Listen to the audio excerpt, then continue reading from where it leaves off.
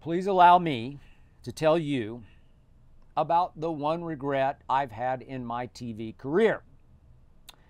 It concerns the one day I faced Mark Cuban on live TV. A day I have tried again and again to rectify. So now that Mark Cuban has made a mess I predicted by trading for Kyrie Irving and trying to pair him with Luka, I said it wouldn't work. It has not worked. I said from the start they will not fit together. And together they took the Mavericks from the 4 seed when Kyrie walked in the door to the 11 out of the playoffs seed that they currently sit in. Now that all that has happened, I would like nothing better than to face Mark Cuban on live TV once more. But now came the morning after LeBron's first ring. Live from Miami. A show that I hoped would be epic. And would you believe I was not told until our production meeting that morning, maybe 2 or so hours before the live show, that a guest had been booked without my knowledge. Mark Cuban had been booked. I was not happy. First Take, as you probably know, is only 2 hours compared to the 2.5 for Undisputed. We would need every minute available during a 2-hour First Take to cover all the LeBron angles. This was before I had what I guess you would call, quote-unquote, executive producer status on First Take, final say on guests. We're still relatively new in our new format. And I was told the wheels were literally, or had been literally set in motion to go pick up Mark Cuban, get him over to our set on time. I don't remember exactly how the conversation with Cuban unfolded. I only remember that I tried to say as little as possible. I tried to not engage with Mark Cuban.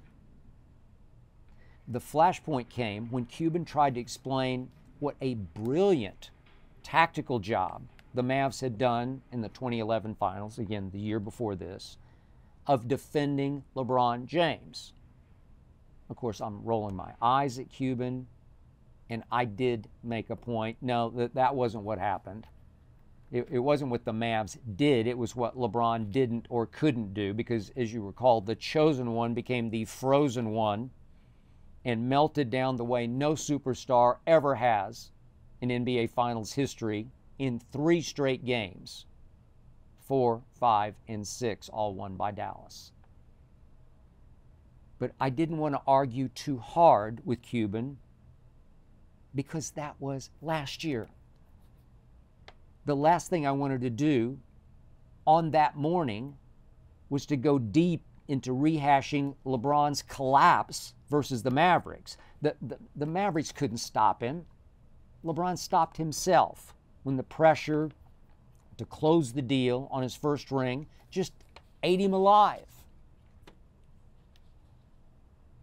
But again, crushing LeBron on that day, on his first ring day, just seemed to me so unfair and so out of bounds and so off point. He had finally won a ring. It was about damn time. The clock was ticking on just 2 hours of First Take. So, on the fly, remember, all this is live TV. It's all think fast. I'm doing it constantly with Shannon Sharp every single day. Think fast, think fast, think fast. Instincts. Try this. Plunge on that. No, don't. No, don't. Yes, yes, go. No, no, don't go. So I'm trying to think fast with Mark Cuban. I let him make his inside the Mavericks strategy point. And I tried to move the conversation along to a quicker close. That is the God's truth of what happened in my brain that day through those moments. I was told after the show by our producers that the internet was saying Mark Cuban kicked my ass, that Mark Cuban made me look foolish. But the truth was the foolishness was coming from Mark Cuban's mouth.